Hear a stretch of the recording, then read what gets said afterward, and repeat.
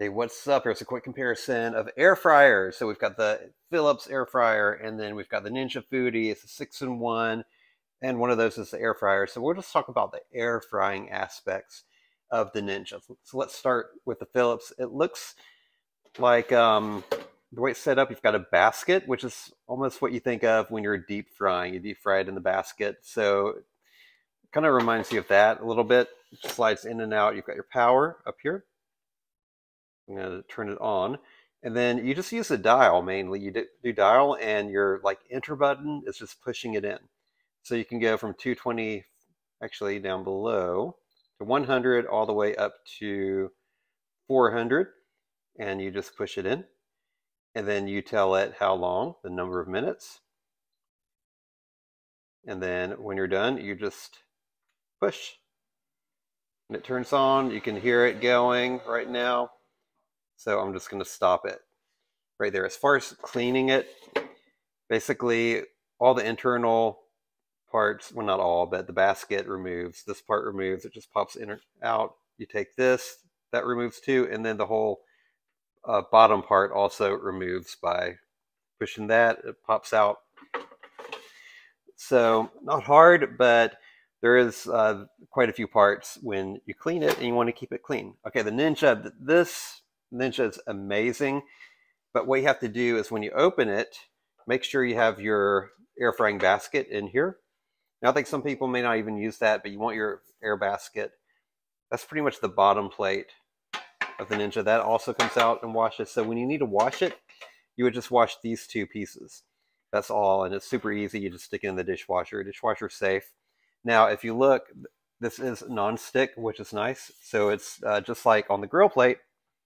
It's got that kind of non-stick coating on it. So just be careful. You probably won't want to use like rubber or silicone tongs or whatever, pulling your items out of the basket so you don't scrape that off.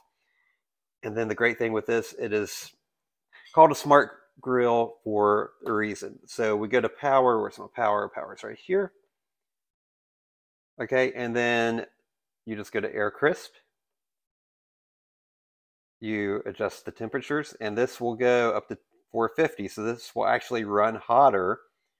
The Philips, the max is 400. This is 450. So you just adjust it, and then you adjust the time right here. And then you press start, and you're good to go. And this will actually walk you through it.